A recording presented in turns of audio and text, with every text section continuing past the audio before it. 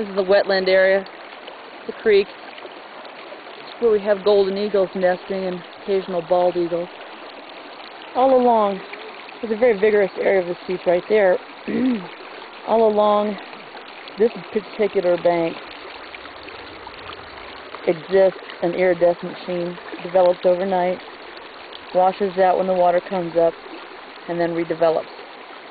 Those two boxes are algae cages placed by the Environmental Resource Management Institute.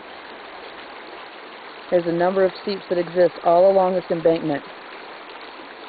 Together with them are the iridescent sheens that appear